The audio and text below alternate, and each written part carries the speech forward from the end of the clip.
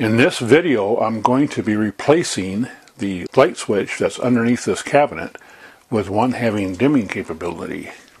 And this light switch controls the puck lights that are above the sofa.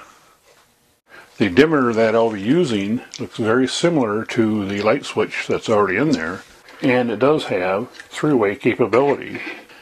However, I'm not going to use the three-way capability in my RV because I don't have a spot for the other switch. I will, though, demonstrate how the three-way works so that if you need to use the three-way feature, then you can. And from the side, we can see the part number, AH-SLD1-5-HS001. And when I look up the information, this is a 12-volt dimmer suitable for LEDs. I couldn't find anything online to say how this three-way hooks up, because all we have is a little tab here. So we're going to take this apart and find out how the three-way works. And we can simply snap the cover off with little pins here on each side. And now that I've taken it apart, that little tab was actually one of the tabs on the switch, right here. And the other two tabs on the switch go to the two tabs here. So essentially the switch and the circuit board go together like that. And then you can see the tab in there. And I can also see that the other two switch pins are here and here. This one goes to the electronics, yet this one simply goes to the red wire. So how do we make a three-way out of this? With three wires coming out of here and the tab there, we can draw the switch here. And that goes into the electronics and the switch.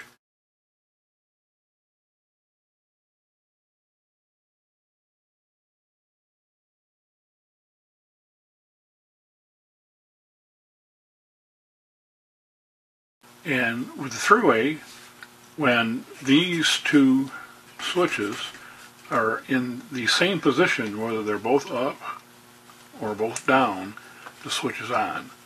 When these two are in opposite positions, that means when either one is up and then either one is down, then the switch is off. So first of all, we're going to connect this just as a single switch to show you how it works, and then we'll do a three-way. And here we have our controller.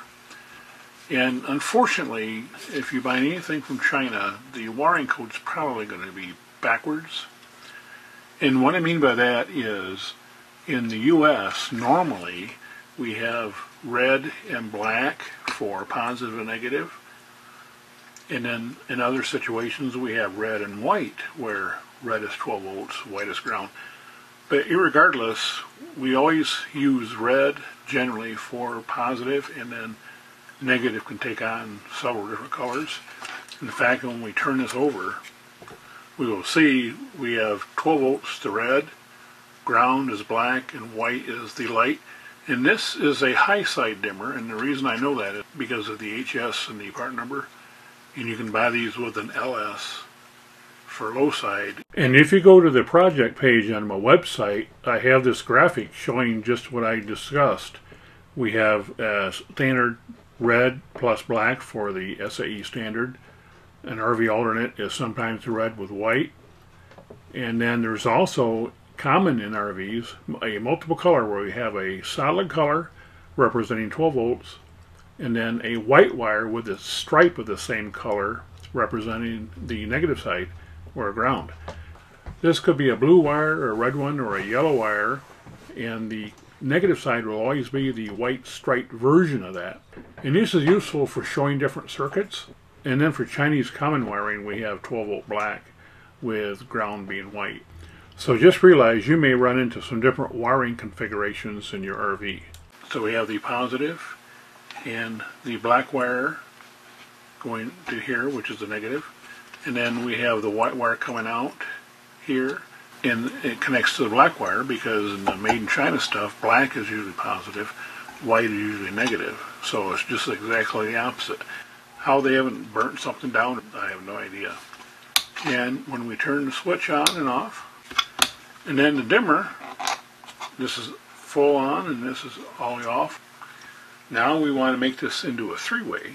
As I said, when these switches are in the opposite position, which they are, but if we flip them when they're both the same direction, the light is on. If we flip this up, the light's off. Then if we flip that up, the light's on, flip that down. So you can see we have a true three-way. And if we compare this housing to a standard JR Electronics housing, I mean, it is pretty much the same height, but width-wise, it's just slightly wider. And the device itself, once we account for the tab, isn't really that much thicker, so hopefully it'll go in the same hole. The most common electrical connector you're going to find are these. These are 0.25 inches wide, or 1/4 of an inch, and if we were to measure from end to end, it would indeed be a 1/4 inch. However, many of the connectors in the RV industry are known as 0.187, which are basically 3/16. 3/16 is 0.1875. And if you look at the difference between the two, you can definitely see that one is wider than the other.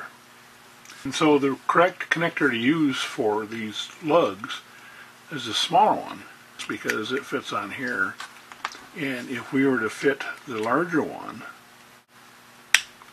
which a lot of RV manufacturing companies do, you can see that it can really not be on as good. It wobbles quite a bit more.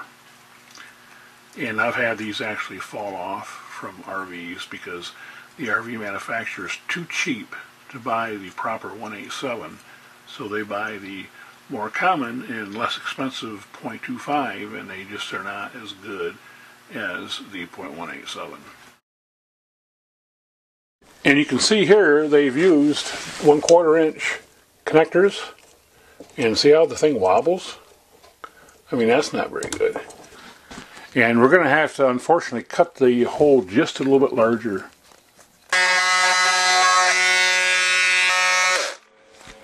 You know, in my view, this is an essential tool if you're going to do any cutting in an RV, because you can make some really nice cuts with it. I would get one of these. And after we have sufficiently enlarged the hole, now it's time to connect to the existing wiring. You're going to want to use a meter to find out which one of these comes from the battery and which one goes to the switch. And here I have both of the wires to the switch done. So now we have to connect the ground wire to these two wires. So we have actually 3 wires to connect. And whenever I splice 3 wires together, I like to use these little connectors. And that's what I did on the ground. And now it's just a matter of finishing it up. And we've put the screws in. And then all we have to do is snap the bezel on. And there we go. So let's do a test. So we'll turn lights on, and now we'll dim them. There we go. Isn't that nice?